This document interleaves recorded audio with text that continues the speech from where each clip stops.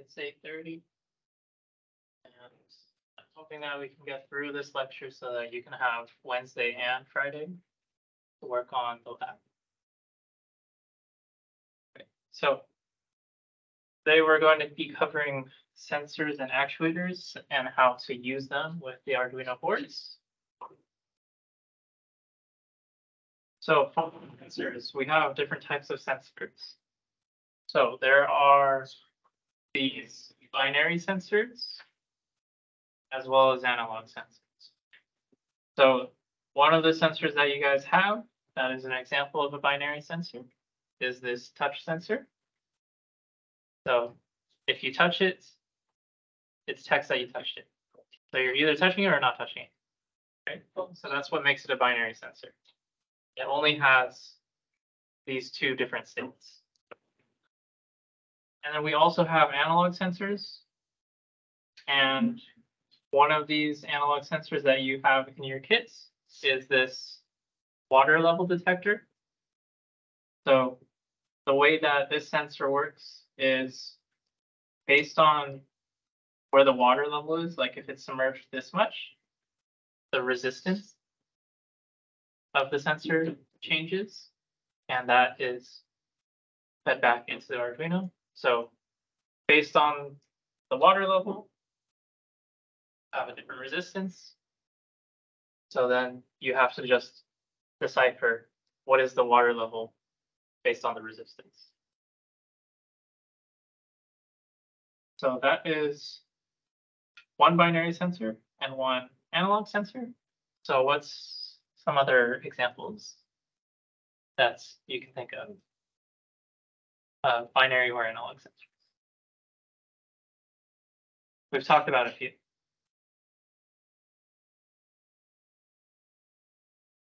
Okay, so what would a button be? What's a switch? Okay. And then what's a temperature sensor? Right. So what else?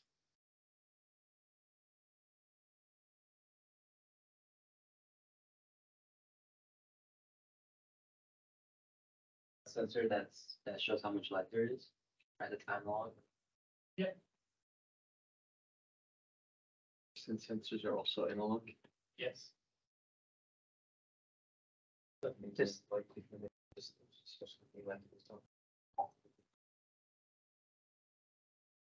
So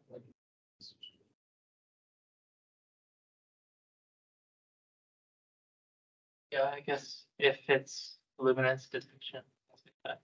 But like a lot of distance sensors, like ultrasonic sensors, they're analog, but it's not based on a resistance. It's based on time, how much time it takes for it to bounce off the thing in front of it and to come back. All right, so I think we have a good understanding of these different sensors. Is it binary or is it analog, right? And there are different types of sensors. I'm just showing you like a couple of examples. All right, so the next part is how are we going to connect these sensors to the Arduino board? So the very first thing you need to do, whether it's a sensor or an actuator, is look at the pins. What are the different connections that are required? So from this sensor, we have VCC, ground, and signal. So VCC is the power on the positive side, and then ground is power on the negative side. And one thing that we have to ensure is that we're supplying the correct amount of power. So for the touch sensor that we have, if you look it up, the data sheet says that it'll set anywhere between 3.3 and 5 volts. So anywhere under 3.3 volts, it might not turn on properly. Anywhere over 5 volts, you might kill the sensor. So on our Arduino, we have 3.3 volts outputs as well as 5 volts. So you can basically just pick whichever one for this sensor. And then on this picture, the data line is called signal. On our touch sensor in our kits is called IO. But you can kind of see how those two are kind of the same thing, right? The signal or the input output, right? So in this case, it's the output of the sensor to the digital inputs on the Arduino.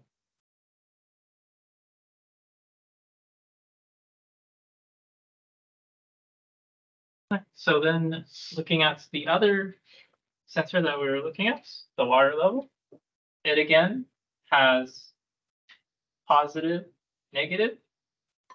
So positive is for the positive power side, negative, you just connect to ground. And then we also have to ensure that we connect the right voltage. And if we look at the sensor, we Google it, we'll see that the data sheet again says it will accept 3.3 volts to 5 volts. So we can again just pick whichever one. Have those two available options on our board. So we can power it like that. And you can also power externally if you want to. And then it also has this other pin S, and that is the output of the sensor. So we have to connect these things to the Arduino with our jumper wires, or we can connect it through the breadboard. And that's how we would connect them. And then we just need to write code for these things, right? So here's the code for setting up these two sensors. We connected the touch sensor to pin 10, which is a digital input pin. And then we're connecting the water sensor to analog 0, so A0. And then our code has these two global variables. What's the current states of the touch sensor? What is the last state of the touch sensor? And then for our setup, which again is run once, right? This is how we tell the Arduino what are the pins and what are their types. So touch pin, so pin 10 is inputs. And one thing that you might encounter is that some sensors will require a resistor, kind of like how the LED required that resistor. You would again find that out from the data sheet. It would tell you if it needs to be pull up or pull down. So pull up, all that means is that the resistor is connected between the sensor and the positive power side. Or pull down means that the resistor goes between the sensor and the ground. And you would, rather than putting inputs, you would have input underscore pull up, input underscore pull down. And then for our analog sensor, we actually don't need to specify that it is this inputs. It's still good practice to do it. The reason that it's not necessary is because the analog read function does that for us, as well as it's one of the analog inputs. It's labeled as A0 because it's an analog input. And then just so that we can see the outputs, we're going to begin the serial.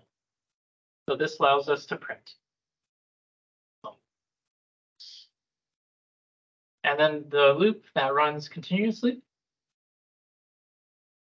we're going to get the current states of the touch sensor. And if the last state was low and the current state is high, that means that you touch the sensor, right? If the last state is high and the current state is low, that means you let go of the sensor. You stop touching it. And then we update last state to be current state. And when we come back around, current state is we read the sensor. And then for the water level sensor, we do analog read instead of digital read. because it's not binary. It's the analog sensor. And this will give us some integer value. And when I was testing the sensor, basically the integer value increases the more you dip it into the water. So you would have to figure out, based on where you want to trigger the water level is too high, or if you want to trigger that the water level is too low, you just have to know what is the value of the sensor at that water level trigger that you want. And you can do that just by testing. Just dip it into the water, see what it is at that water level that you want it to trigger. And the code here just prints out the water level as the raw outputs from the sensor, or in our case, the inputs into the Arduino from the output of the sensor. So this is connecting the sensors to the Arduino board. Very similar to what we already did with the LEDs, right? Except now we're reading instead of writing. And we also have to figure out how we need to connect them to the board. All right. So for actuators, we're going to cover 3 different types of actuators. So we have binary, and binary you've worked with before. It's just the LED. It's either on or off, right? And then we have PWM. PWM stands for pulse width modulus. And I'll explain what that is in a bit. But one of the actuators that you have that can use PWM is this RGB LED. And the PWM just allows us to have different brightnesses for the LED. And then we have analog actuator. In your kits, there's a servo motor. So you just tell it what is the position angle that you should move towards, and that's where it will go. So it has this continuous curve, right, of where it can go. So that's what makes it analog. So I'm going to go, again, refer back to you guys. What are some different binary, PWM, or analog actuators? Maybe you don't know PWM. That's binary and analog actuators you should know.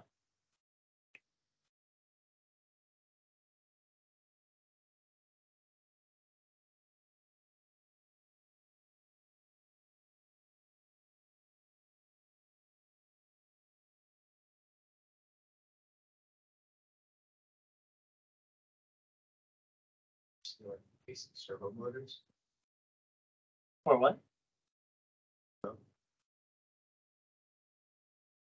I've never seen a servo motor use PWM.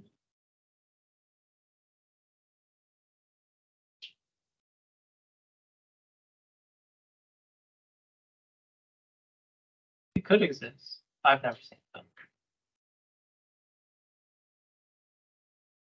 What's a binary actuator? Besides the LED.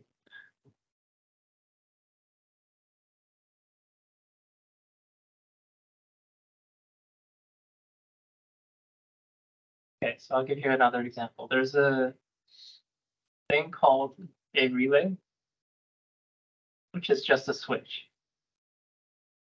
So it's just going to connect 2 things together.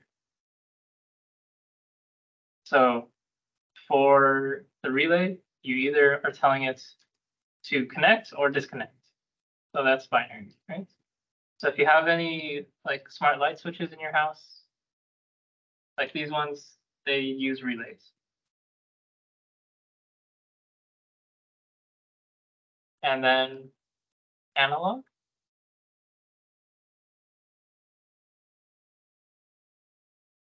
You have like cruise control in the car. You have to give it how much acceleration you want to provide, how much deceleration you want to provide. Those would be analog things, right? So again, how to connect them? We have to identify the different parts. What are the different pins? So for our LED, we have the inputs to the LED, which is the positive power side. And then ground is just ground, right? And this is going to control the LED by turning it on or off when you're providing power or not.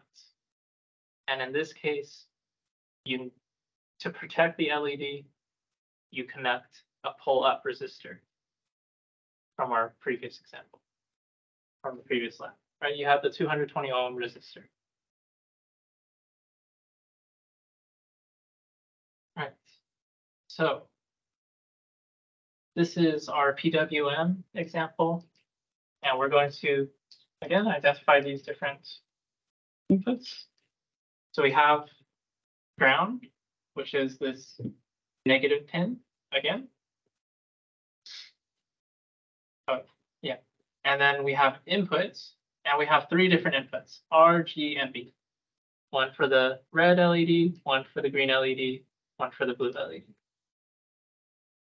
And just like the single LED, these are just going to turn on if you're providing power or not. And we, again, need the pull-up resistors to protect the LED. So you can use these things without the pull-up resistor or pull-down resistor, but they're there to protect. You might fry the LED if you don't have them. So the other thing was this PWM signal. So the PWM signal, that's my next slide, right? It just turns on the LED and turns off the LED very fast. And based on the percentage of time that it's on, that gives you this perceived brightness. So the higher the duty cycle or the percentage that it's on, the brighter. So if it's never on, the brightness is 0, right? If it's on 25% of the time, that's like 25% brightness. And then 50% of the time, 50% brightness, 70%, 74% brightness. And then if you just have the entire time it's on, that's its max brightness. So for the LED from lab 0, it's only max brightness or off. But for these, they're anywhere between 0 and 100%, and it's at a resolution of 8 bits. So it can be 0 through 255. And because of this, we can make all these different colors, okay? So if we make blue very bright and red very bright, we get this purple color, okay? And if we made blue a little less dim and red very bright, you'd get more of a lighter purple color, right? So you can create all these different combinations of colors with the 3 LEDs. So is this PWM clear to you guys? How it works? Okay. So here's our code for the PWM LEDs. I'm not showing the code for the binary one because you guys have that. It was lab 0, right? So our red pin is pin 7, green is 6, blue is 5. And our setup is just their outputs, right? So just like before with the single one. But now we have this helper function. I pasted it twice, so you can just ignore this one. It's the same as this over here. So our helper function is we're going to get these 3 integer values, and we're going to write them to the pins corresponding to the color. And these integer values are anywhere between 0 and 255. And then in the loop, we're going to call set color with our 3 values. Then it's R, G, and then B, right? So red, green, and then blue. So this one is setting red to max brightness, and then green and blue are. So the color we would expect is just pure red, right? Then we delay 1000, so it stays red for 1 second. Then we set it to green, set it to green for 1 second. And then blue for 1 second. And if you have all of them equal, you get white, and you can get varying brightnesses of whites for 1 second. And then here is a purple color. And then we have a lighter purple color. So the PWM ones are fairly simple as well. Do you have any question on this? Do they need to have multiple inputs in order to do PWM? Just the plus. No, the PWM, there's one for each one of them. So it could just be one, like if you just had a white LED, it would only have one input, but that could also be PWM. But not every single LED is able to handle PWM.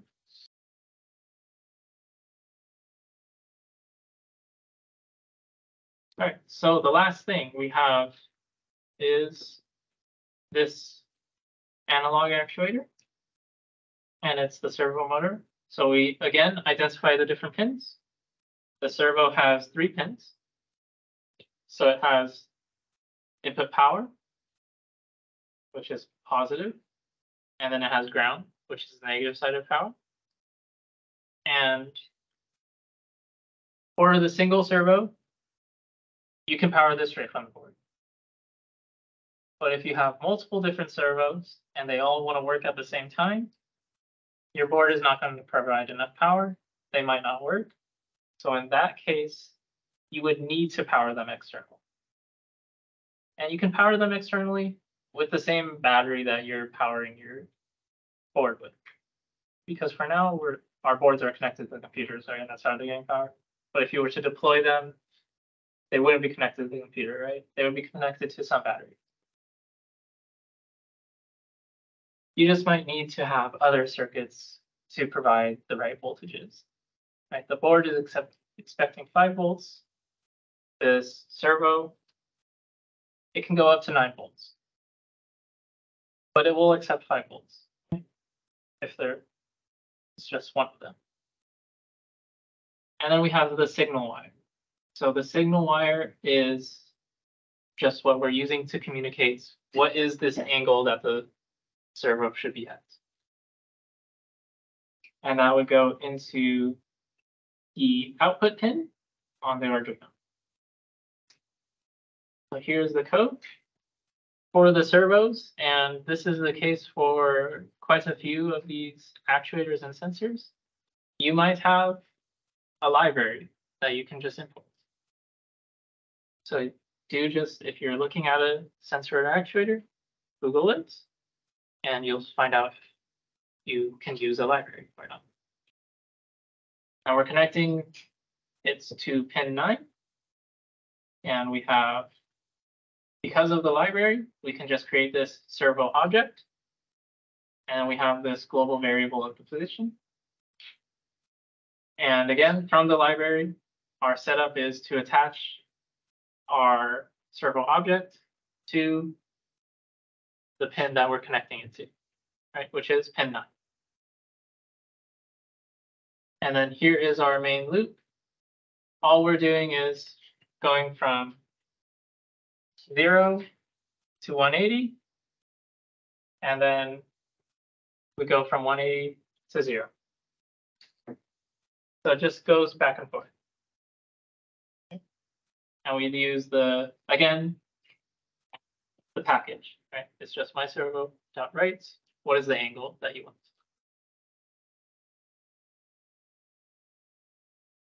So are we good with this? All right. So that's all for getting you guys prepared for that. I'll just briefly show you the lab. And since we finished, we'll have all of Wednesday, all of Friday. This lab will take longer. So I did want to give you that time to work on it. So let's see. Labs. That one. And then let's just look at the PDF.